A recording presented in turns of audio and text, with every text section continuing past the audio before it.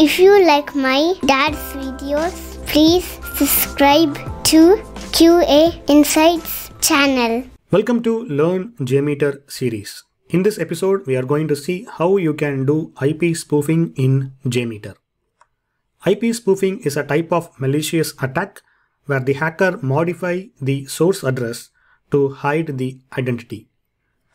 In JMeter, you will approach a similar strategy where you will be using multiple IP address as a source to simulate the real world scenario. So why we need IP spoofing? Suppose if you are using one load generator and you are hitting the load balancer, suppose if the load balancer or the application has the sticky session, then one IP address will be sticked to one node in your cluster. You will not be able to test other nodes and you will not be test whether the load balancer is working fine or not. This leads to a problem where you will not be completely testing your application performance end to end. Now, after IP spoofing is enabled, where you will have multiple source address, then using these source addresses, you will hit your load balancer. Since the traffic is coming from various different source address, load balancer will distribute the traffic accordingly. So using the IP spoofing, you can test your functionalities, load balancer features, and other aspects of your application end to end successfully. Now, let us see how you can add the IP alias in your Windows machine. You need the admin privilege to add or edit the IP address. First, you have to go to your control panel and open the Wi-Fi properties and select the Internet Protocol version 4 and click on properties. And here, by default, you will have the obtain an IP address automatically. But you have to select the use the following IP address here. Then you need to configure the IP address, subnet mask, default gateway. You can get the default gateway using the ipconfig command in your command prompt.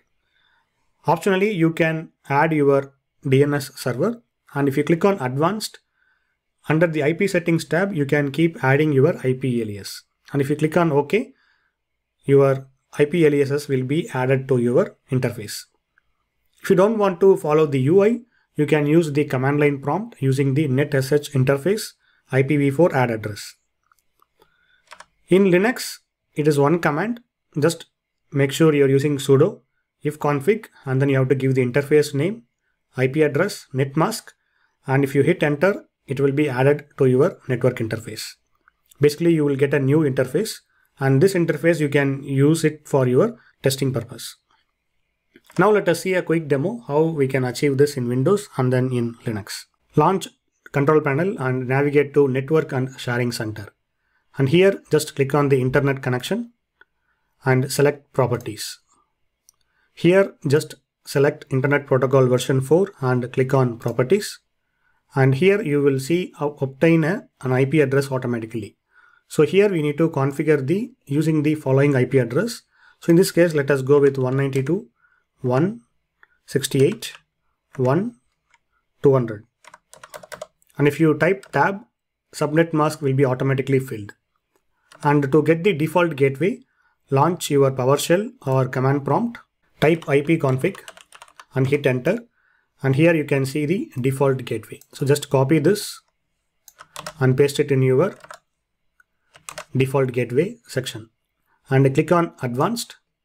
And here I already added one IP address. So let me add one more. So in this case, let us go with 192.168.1.201 and type tab. Subnet mask will be automatically filled and click on add. So now using these two addresses, we can simulate the IP spoofing. Hit OK, OK, close and close. To validate, there is a simple method. You can leverage curl command.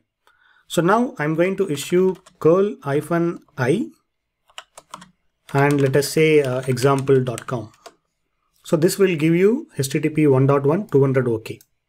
Now I would like to test with my IP alias.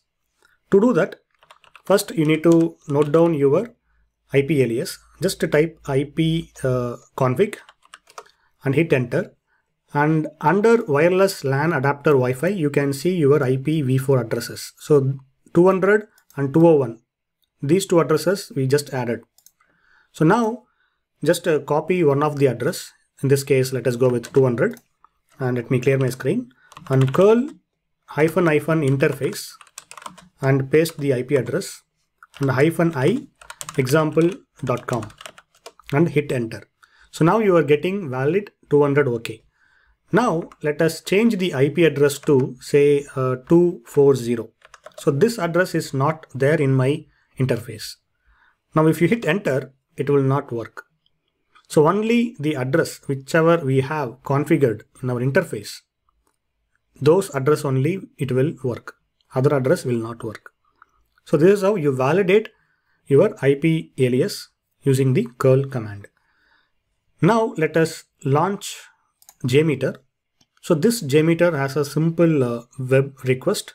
So in this case, I have one dataset config, and I have configured one ips.csv where you will be entering your list of IP addresses we just created.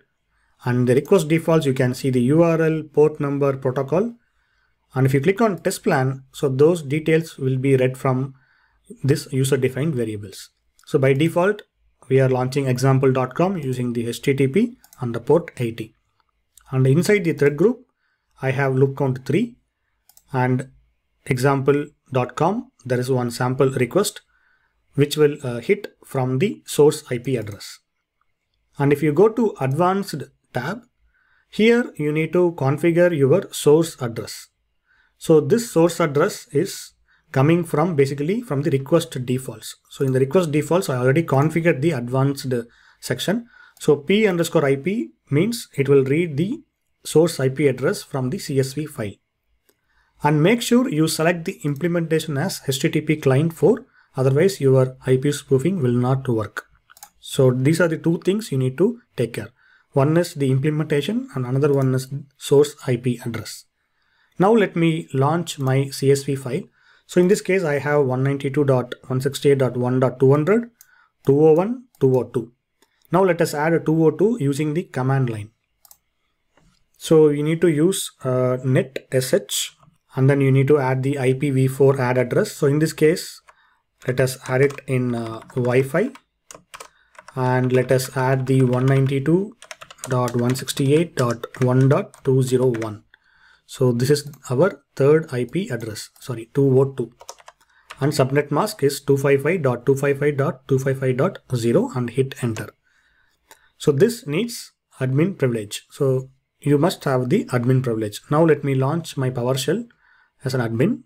So now I was able to add successfully after launching my terminal as an admin privilege. Now if you type ipconfig and hit enter, you can see all the 3 IPv4 addresses. So now it is time to run our script. Just go to your JMeter and click on run. So now as you see, the request is going from the source address 200, 201, 202. If you add some different IP address, it will not work. Now let us test it. So in your ips.csv, in your CSV file, just enter 192.168.1.240 and save this, clear my screen and click on run. As you see, 240, it is not working. So it will give you this error, cannot assign requested address bind. So this is how you use multiple source address to test your application so that you will be able to confirm all the aspects of your application. Now let us do the same thing in Linux.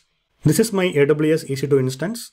I am running Java, the default version, which comes with default installation, which is OpenJDK 11. And here I have two things. One is my Git repository, where you can see IP spoofing folder. Within that, I have the JMeter script, and I have JMeter 5.5 installed here. And if you enter if config, you will see the Ethernet 0, the interface, and Ethernet 0:0, which has one IP address, and the other interface. So to add the interface, basically the IP alias, you need to use this command sudo ifconfig and interface and the IP address, net mask, and then you have to enter the subnet mask. So in this case, let us go with eth0 of 1, and then let us give some IP address, in this case 219, and hit enter. Similarly, let us enter 2 and here 220 and hit enter. So now let me clear my screen, and if you enter ifconfig, you can see your interfaces. So 218, 219, 220. So in this EC2 instance, I am running a simple Nginx. So now if you enter curl-i localhost and hit enter, you can see it is giving 200 OK. So now let us use this one of the IP address 218 in our curl command. So just type curl-i and localhost, and then interface is our IP address, and if you hit enter, this will give you 200 OK. But now if you enter say 240, this will not work because there is no IP alias for 240. So similar approach we are going to use. So now let us go inside the learn JMeter series folder, and then let us go inside IP spoofing. Now let us cat the ips.csv file. So right now, as you see, we have 218, 201, and then 202. So now we have to edit this. So to edit, nano ips.csv. So now just remove these addresses, and then let us add 219, 220 and save it. So now if you type ifconfig, we have these three addresses already added to our ips.csv. So now we can execute. Let me clear my screen. Let us go back to the home directory, and let us go inside the Apache bin jmeter.sh -n-t. So again, we are going to run the IP spoofing .jmx, and then we are going to pass the URL, port number, and the protocol, and then let us pass the -l run1.log, and if you hit enter, so this should work fine. As you see, no errors, and there are 4 requests. Now let me cat out the run1.log, and here you can see example, the transaction name from this address, which is successful, basically 200 OK, and from 219 200, 220 200. So this is how you use multiple IP addresses in JMeter to test your application, so that you will simulate the real world situation using your test plan. I hope this video is pretty useful. Thank you for watching. Have a good day. If you like my dad's videos, please subscribe to QA Insights channel.